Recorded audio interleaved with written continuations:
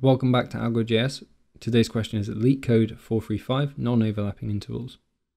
So you're given an array of intervals where interval I is equal to start I, end I, return the minimum number of intervals you need to remove to make the rest of the intervals non-overlapping. So the question is self-explanatory, it's pretty intuitive. So we just need to return the minimum number of intervals we need to remove in order to create an array where there are no intervals that are overlapping. In the first example, we need to remove 1, 3, because there is an overlap between 1, 2 and 1, 3.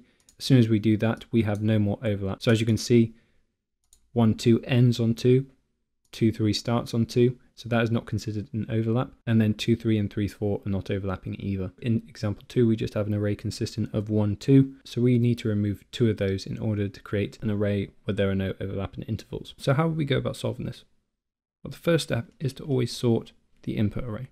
And we are going to be sorting this by the second values within this array. So we're going to have a sorted values that look something like this. So these have now been sorted and we can map them out onto our diagram. Now say we start at position 1 within this. So we're going to start at position 1.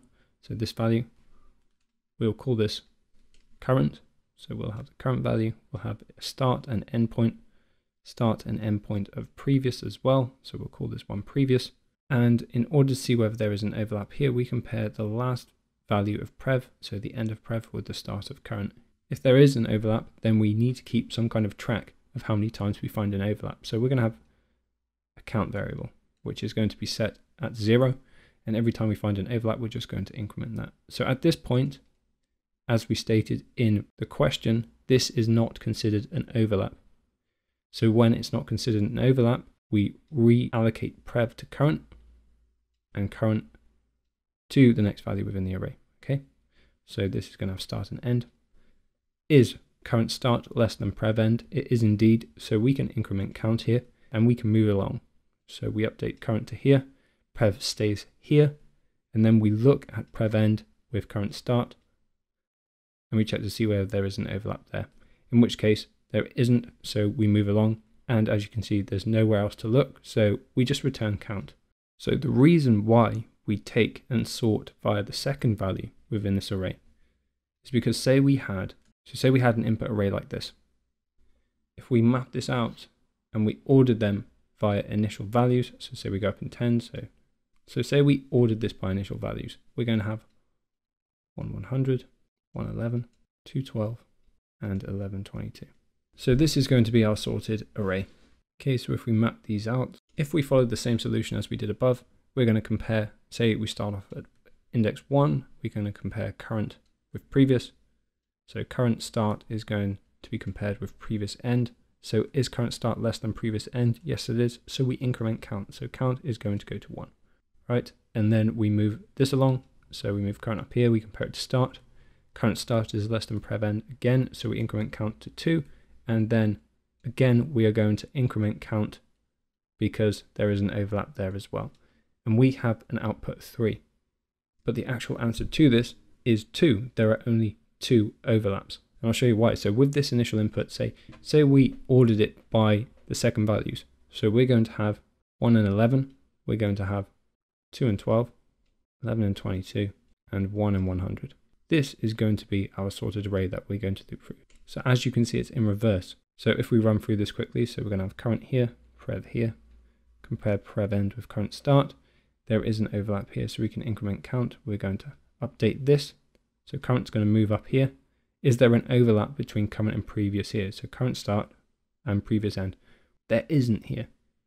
So we don't increment count in this case. We just update previous to current and we update current. And then there is one more overlap in this case. So this is incremented to 2.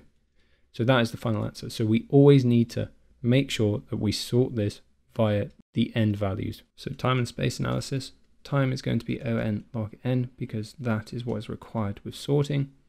And space in this case is going to be O of 1. So initially we need to sort intervals via their second value. So taking A and B, and it's going to be A1 minus B1. So that's sorted the intervals via the second value. Then we need to create a count variable, which is going to increment every time we find an overlap, and we need a previous, which is set to 0. So we're going to loop through this array starting at 1. I is less than intervals.length, I++. So let current equal intervals at I to make this more readable. So if current at 0, so current at start, is less than intervals prev at end, so it's less than previous at end, we can increment count. Else what we need to do is we need to update previous to I. Okay.